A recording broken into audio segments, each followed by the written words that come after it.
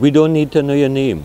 We don't need to know your telephone number. All we need to know is a child is missing or this person is missing, and we will reach out to you. The Hunters Search and Rescue Team rose to prominence in 2021 following the disappearance of young Andrea Barrett. When her body was found, members of the team decided they wanted to continue searching for the missing relatives of families across Trinidad and Tobago. Since that time, the team has completed over 300 missions, recovered several dozen bodies, and reunited many missing relatives with their families. The group's most recent recovery was 5-year-old Janessa Allen, who was found on the banks of a river in Carapal. Team Captain Vallence Rambharat says there are rituals that the team completes after each search, adding they also discuss their own families. That is, we ensure that we pray, we debrief.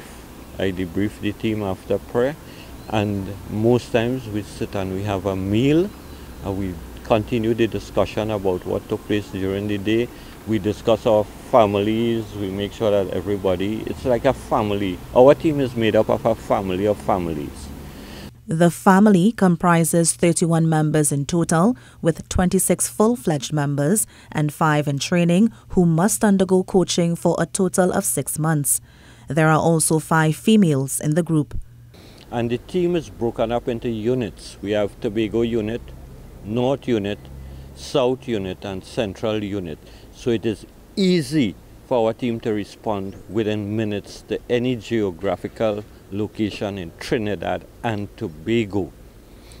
While he is thankful for the support received thus far, the Hunters Search and Rescue Team does require additional resources. These include uniforms, backpacks, and high-quality equipment such as GPS and ATVs. Mr. Rambharat is calling on corporate citizens and even officials from the state to support their efforts.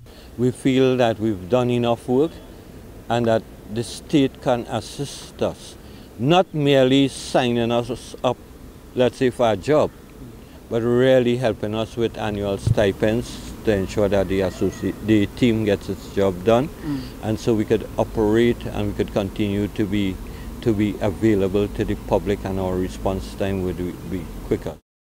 At present, the group does not accept cash payments, but donations in the form of equipment and other materials. Kimberly De Souza, TTT News.